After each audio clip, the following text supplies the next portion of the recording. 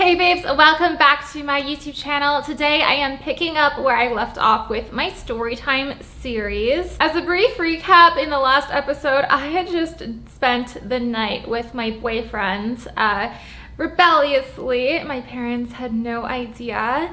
And in this episode, I'm going to talk about our summer flings and some other adventures that we went on and what led to our inevitable breakup. No trigger warnings today, so you are safe to watch this episode. So let's get right into it.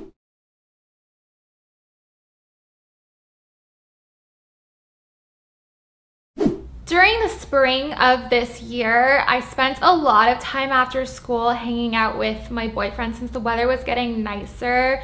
I will say my curfew that I had at home was being neglected a little bit. I was just like kind of an F you to my parents, but also like I wanted to live life, okay? Like I wasn't going to be stuck in the house.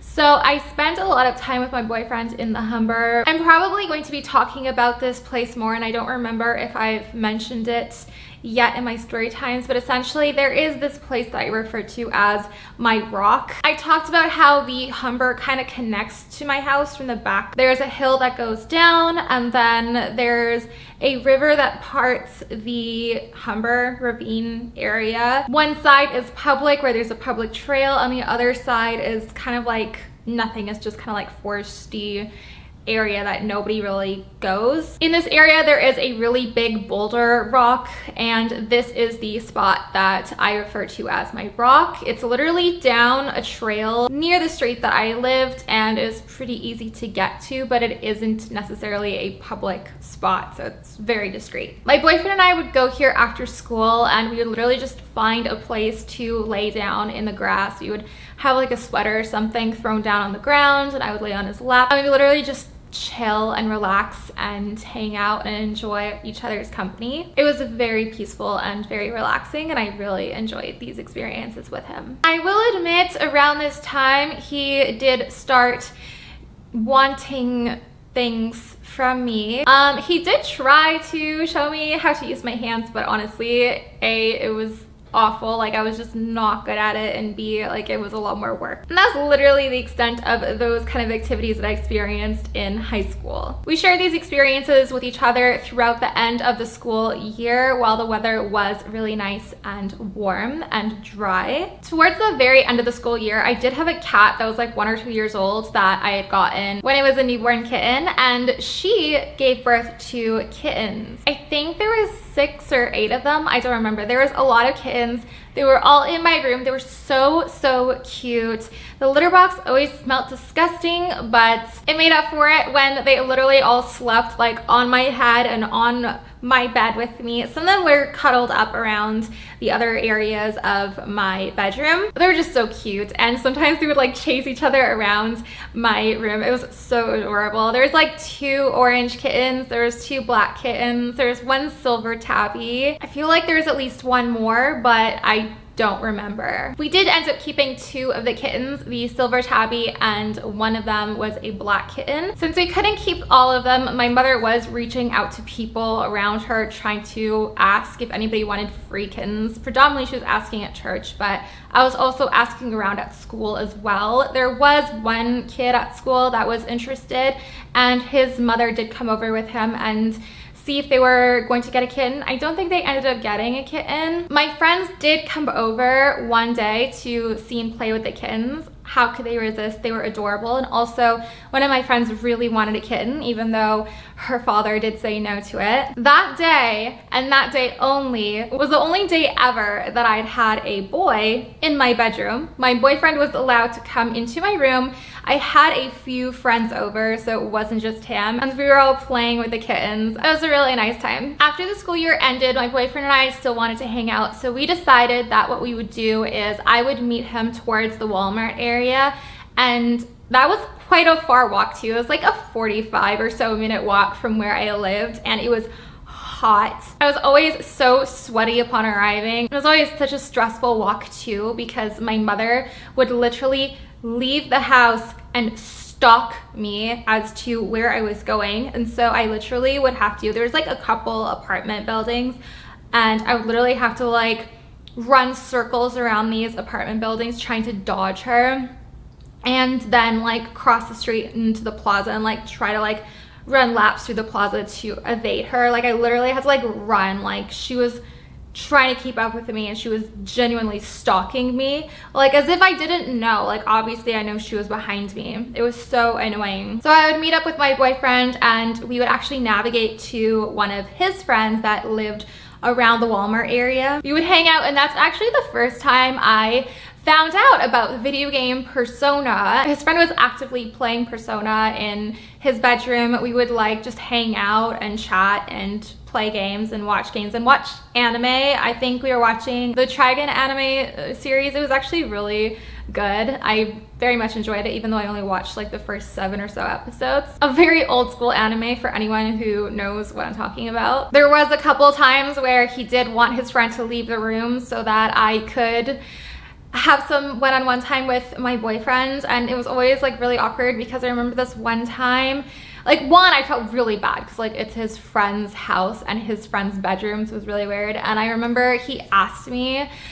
on his friend's behalf if I would be interested in all 3 together, and I was just not into that or interested in that, and I was also not very attracted to his friend either. So that was really weird. But did happen a couple times during the summer, since his family had moved to Ajax, which happened around the time we had just hooked up. He suggested, on behalf of his grandparents, who actually recommended it too, was to pick me up and have a full day hangout at their place. And we did do this on a couple of occasions, and it was a really good time. Again, I had to avoid my stalker mother and run around the plaza, and once I saw my boyfriend and his grandmother in the parking lot, quickly making a maneuver to slip in, slide back in the vehicle so I couldn't be seen by my creepy stalker mother, and navigate to his place where we would hang out for the day. And then his grandfather would drive me back home, or at least close enough to home so that I could navigate home by walking. He did not take me directly to my house because then I would get caught by my mother, my absolutely crazy, insane mother. So we had some really great experiences throughout our relationship, and we had a really good time during the summer as well. Again, I said it before and I'll say it again, I really did love him and I really did care about him so deeply. But the problems really started to come along at the start of the school year in my 10th grade. If you didn't watch my previous episode, I am going to mention again, there were some red flags of his personality and his behavior that was very unappealing to me. He was aggressive, he had aggressive tendencies, he had some toxic tendencies, and he had some racist tendencies that I did not approve of. And for me in general as a person, I tend to do this in my life with people, and I just pick up and notice negative traits of people, and I never hold that against an individual, but once it starts stacking up and it really starts to show how an individual truly is and the problems that comes along with surrounding myself with a particular individual that has all of these stacked tendencies that are consistent, so like it's truly like a consistent pattern with them, that's usually around the time where I have to cut things off.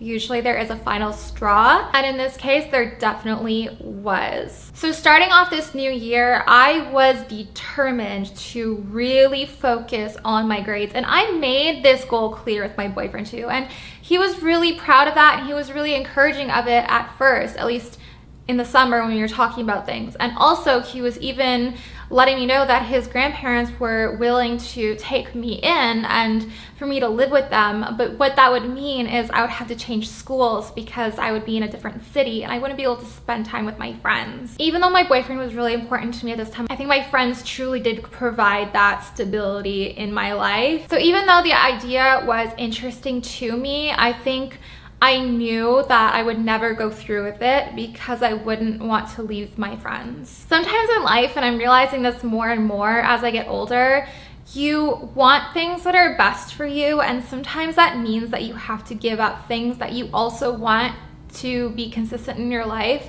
But if that means that you have to let that go in order to move in the direction that is meant for you and is best for you, and in the direction that you really are called to go in, you do have to let some of these other positives in your life go too. And it's always a really hard decision. And I wish I could always just have my cake and eat it too, so to speak, but that's not really how it works in life. When you make a decision that you're really focused on getting one thing or doing one thing or going in one direction, other things that you really love and care about, you can't bring everything with you.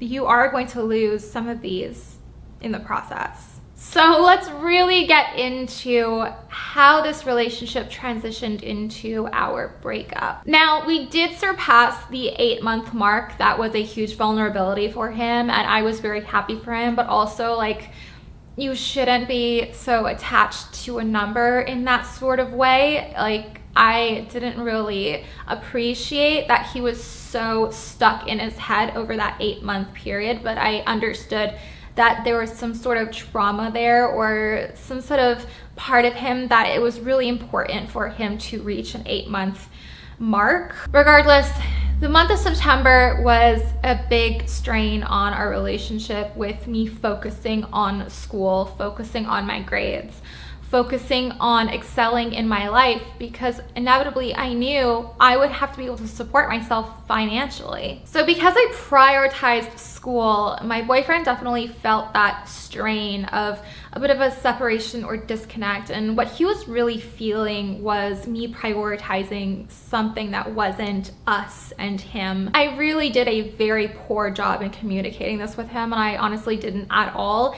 Truth of the matter is that in this time of my life, when I had feelings of, well, any feelings really, it was really hard for me to find the words to communicate them and honestly even understand them for myself. I can do that now because I understand myself so much more than I did back then, but back then I didn't know the real reasons why I broke up with him and what was going on with our relationship. And really, he was sensing me withdrawing into a self-focused state. He didn't know what that was. He just felt the strain. And feeling that strain made him incredibly insecure, and that insecurity caused him to lash out. And in the way that it happened, well, we would talk on the phone every night, and that was part of the way that we would keep in contact during this time while A, we lived in different cities, and B, I was really focused on my grades and school. He would let me know that he was really frustrated or not very happy with our distance. And then eventually one day he brought up that his grandmother might think that I was cheating on him, which I told him, like, that's absurd. But like, not only was that so absurd, like, I was so upset and hurt by him even thinking that. Like, he has issues or had issues with his grandparents where he would always call his grandmother a snake, his grandfather abusive. And so if you're saying that your grandmother is a snake, why would you listen to what your grandmother's saying when she doesn't even know me? You know me so much more than her. You should know better that I wouldn't do that to you and that I'm not that type of person. So that was really hurtful to hear. And that really was like the needle in the haystack, like the needle that broke the whole haystack. That remark really was the final straw for me. And I knew it in my heart that I needed to cut him off. I needed to cut off and end a relationship. And I would have conversations with my brother about this too. He's like this, he's like that, like, I can't do this anymore, like, this isn't going well. To be quite honest, I don't remember how long we were together after that, but I do think I remember some additional distance between us because of my own feelings. And again, this is also something that I notice I tend to do too. And basically what I mean is, when I do get to that final breaking point with an individual, I just completely back away, and usually the individual snaps back harder because that extra backing away is causing an additional strain on their insecurities. They're freaking out as to what's going on with that backing away. And they lash out.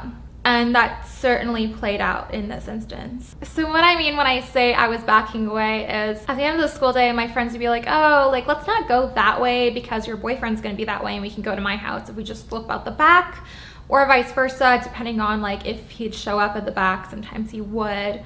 So I guess I was kind of trying to avoid him around this time. I just needed space from him. Again, I didn't know how to communicate this at the time.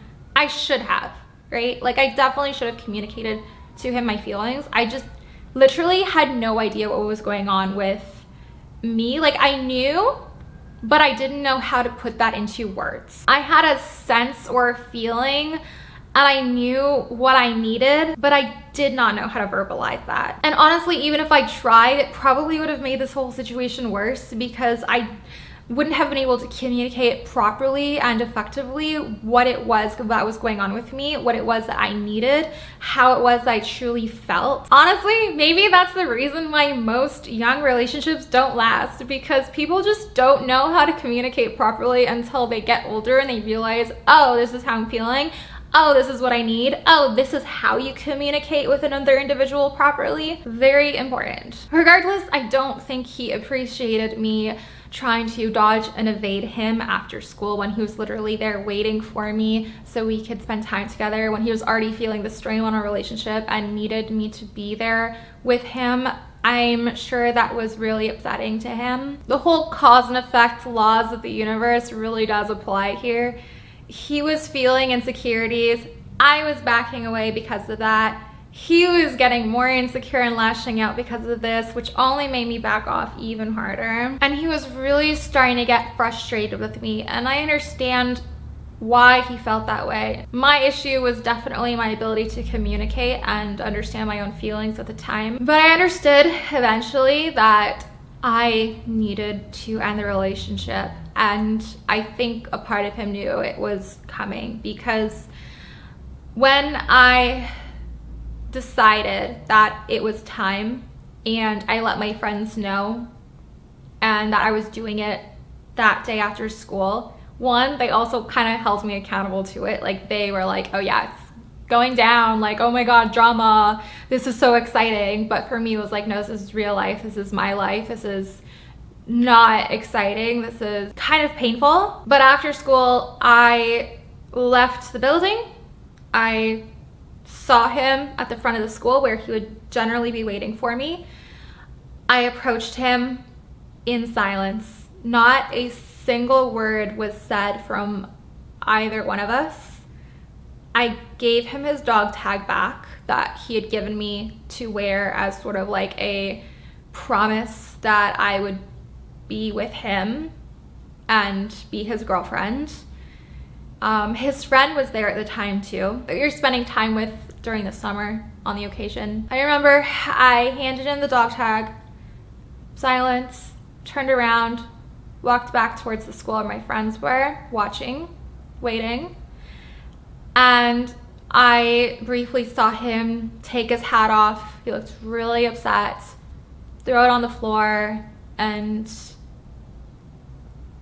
I left. I will say, and I will admit, I loved and cared about him so deeply that for genuinely years, I didn't know if I had made the right decision. Even to this day, I still have love for him and I still have care for him. I did not expect to get teary-eyed during this conversation today. Wow. I no longer regret my decision. I think I made the best decisions for myself, and I think that I could have worked things out with him maybe eventually and went in a different route with him, but I chose a different path for myself in life, and that's okay. And both paths would have had their own ups and downs and challenges and good things and bad things, I think. So I know I didn't make the wrong decision. I made the best decision for myself at that time. So where we are right now is somewhere around September, maybe mid to late September. I don't completely remember, really. Maybe even October, honestly. It might be October during this time. This is where I'm going to end the story time for right now, and I'm gonna pick it up with my next story time very soon. The next story time will also be an easier one to watch, so no trigger warnings for the next one either. If you enjoyed this video, please give me a big thumbs up, subscribe down below, turning on that notifications bell so you don't miss my next story time coming very soon. Bye for now, till next time.